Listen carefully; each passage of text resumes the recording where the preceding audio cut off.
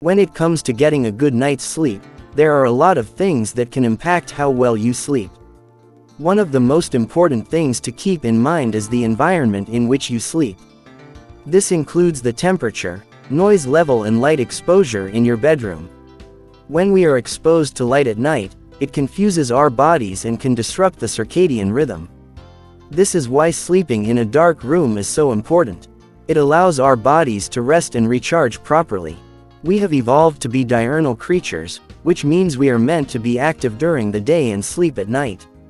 However, in the modern world, we are constantly bombarded with artificial light. This can cause our bodies to become confused and can disrupt the circadian rhythm. The circadian rhythm is an internal clock that regulates our sleep-wake cycle. It is controlled by the suprachiasmatic nucleus, SCN, a group of cells located in the hypothalamus.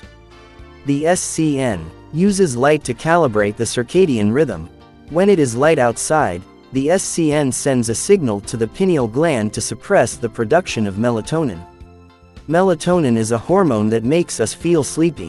When it is dark outside, the SCN sends a signal to the pineal gland to increase the production of melatonin. This makes us feel sleepy and helps us fall asleep. If we are constantly exposed to artificial light, it can disrupt the circadian rhythm and cause us to feel sleepy during the day and awake at night. This can lead to insomnia and other sleep disorders. The best way to avoid this is to sleep in a dark room. If we are constantly exposed to artificial light, it can disrupt the circadian rhythm and cause us to feel sleepy during the day and awake at night. This can lead to insomnia and other sleep disorders. Here are some tips for creating a dark room for sleeping. 1. Blackout curtains are a must. They will block out all light from outside, making it easier for you to fall asleep and stay asleep. 2. If you have any cracks or gaps around your doors or windows, seal them up with tape or blackout fabric. Get rid of any sources of light in your room. This includes things like alarm clocks, electronics, and night lights. 4. Use a dim red light bulb in your lamp if you need to have a light on in your room. Red light doesn't disrupt your circadian rhythms as much as other colors of light. 5. If you can't make your room completely dark, invest in a sleep mask.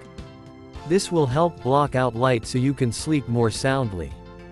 Exposure to light at night can suppress melatonin production, making it harder to fall asleep and stay asleep. This is why it's important to avoid screens, including TVs, laptops, and smartphones, in the hours leading up to bedtime or in the bedroom. Having a good night's sleep is important for our overall health and well-being. So if you're looking to improve your sleep, make sure you're sleeping in a dark room. Thank you so much for watching. Please like, share and subscribe.